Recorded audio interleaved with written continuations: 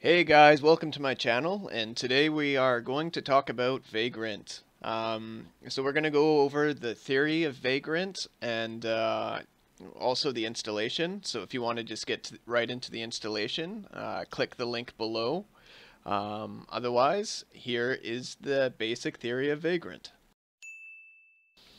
So Vagrant is a tool for building and managing virtual machine environments with ease. Virtual machines can be configured and created in just a few minutes or less, and text-based configuration allows you to be very consistent with the way you deliver your virtual machines. On the screen here, I have an example of a Vagrant configuration.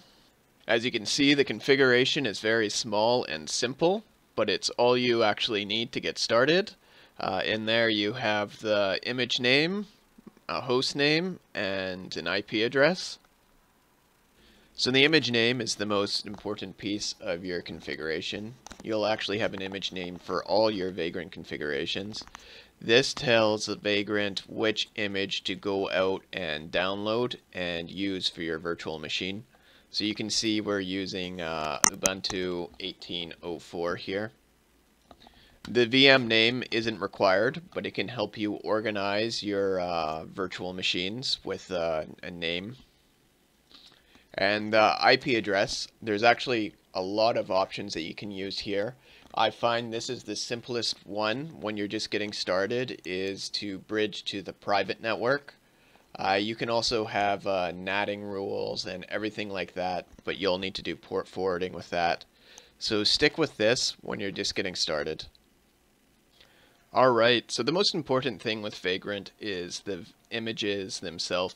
So you can find these online on the official Vagrant website, vagrantup.com. And there you can run a search. I've done a search for Ubuntu 18.04 here. And I'm going to work with this image, the bento/Ubuntu-18.04. So if I go in here, it gives me two different options.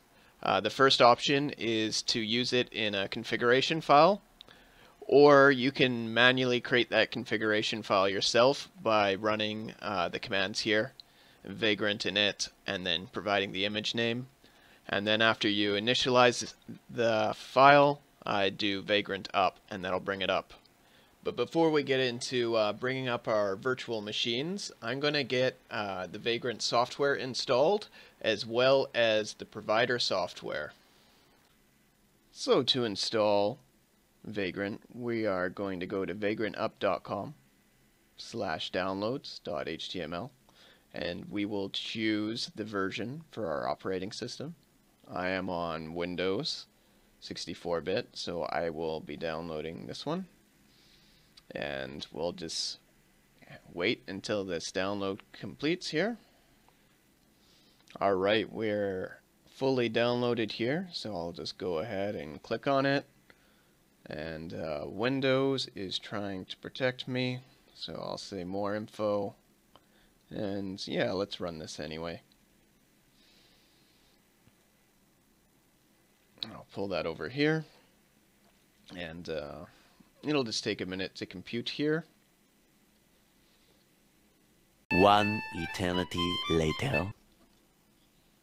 That took way longer than expected. Thank you for staying with us here.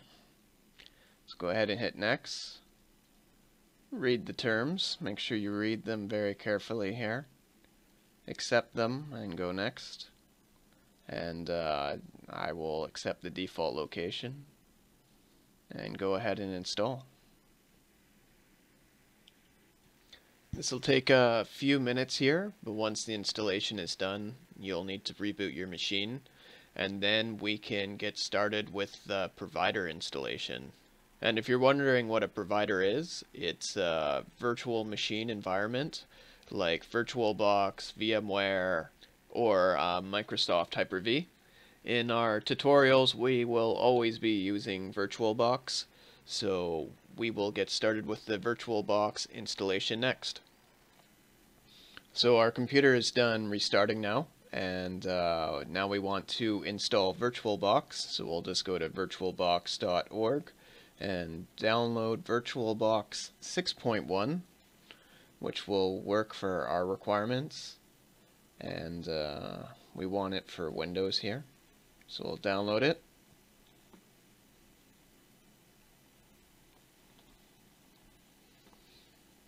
And send a text message or two while we're waiting.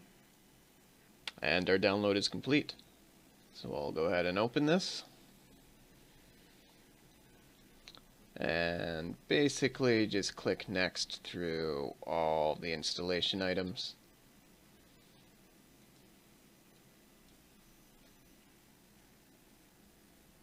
Alright, so it looks like our installation is complete, so we can just exit out of here and let's get started. Alright, so we are in our terminal here, and we're going to get Vagrant started here by running our first command. So it's going to be Vagrant init and then the image that we want to use. We'll go ahead and hit enter. And this should create our very first Vagrant file. And you can see that it finished there. And if we do an ls, we can see that there's one file in here called the Vagrant file. And if we open that up in Notepad, you can see that it's created a file here, but there's most of it's commented out. I'm going to go ahead and remove these comments.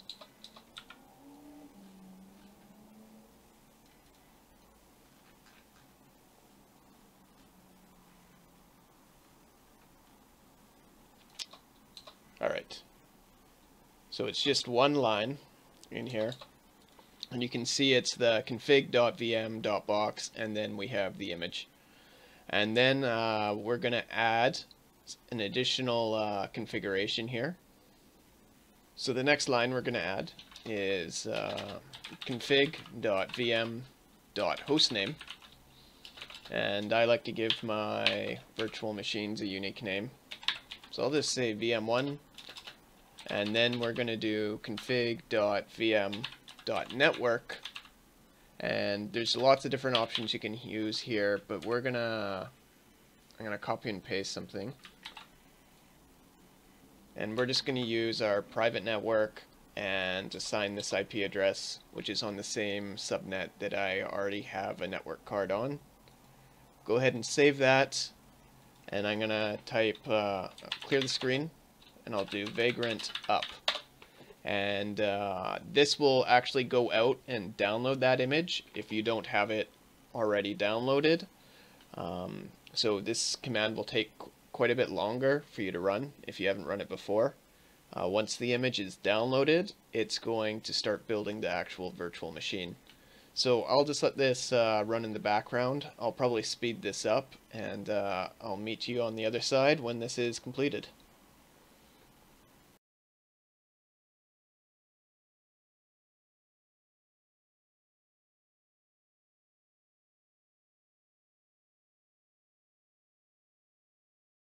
Alright, so it looks like it is completed and it went through everything okay. So now if I do a ping 172.16.1.1, it looks like it's responding to a ping. And I'll just do a Vagrant SSH. Now, since this is the only Vagrant file within my directory, it will know which machine to go into. If I had built multiple virtual machines, I would actually have to specify the machine name. But this command will work in our situation, so just Vagrant SSH. And it does take a little bit to connect to. So we're just going to wait it out. Okay, so it looks like it's connected. We can see that we're in a Linux shell now, and it gives all the information in regards to this image. And if we do like an ls, or our present working directory, you can see we're in the home/vagrant directory. If we go to the root there, you can see the full Linux file structure. And the one thing you may notice is this special folder here, the Vagrant folder. If you hop into there and then do an ls, you can see that you can see the Vagrant file. And this is the exact same Vagrant file that we just created. And that's because this directory is actually shared. So if I pull this up in Windows, and if I go to the Vagrant directory here, where we initially created our Vagrant file, and if I create a new file and just go my new file.txt, go in and just do ASDF, hit save, clear my screen here, and if I do another ls, I can see that new file, and if I look at that file, I can see the contents of that file. So basically what that tells you is between the virtual machine and the host machine, anything in that directory is shared. So it's a very convenient way.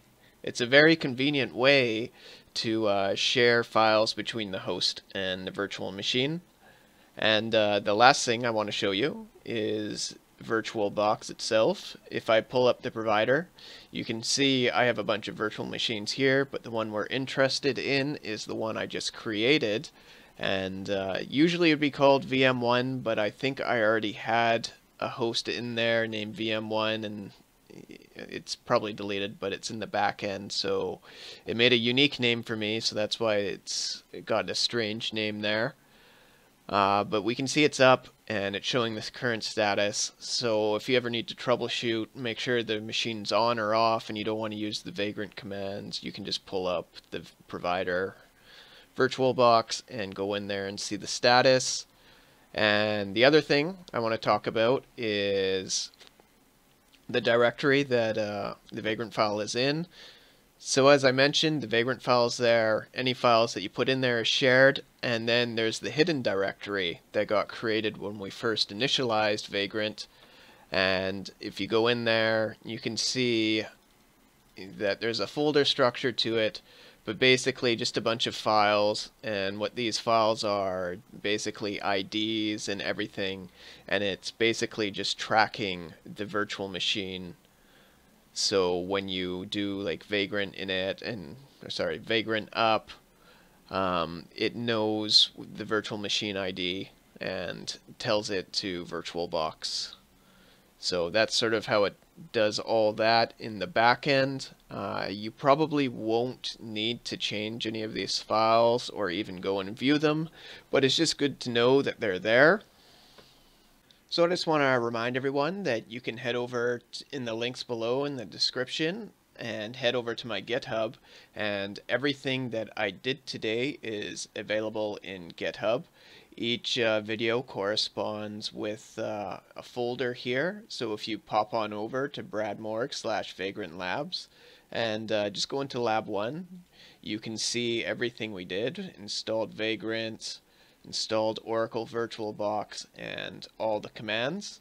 And yeah, please go ahead and head on over there if you need any of the commands that we ran today. And if you found the video helpful, please like the video, and if you'd like to see more, please subscribe. Thanks so much, and I'll see you guys next time.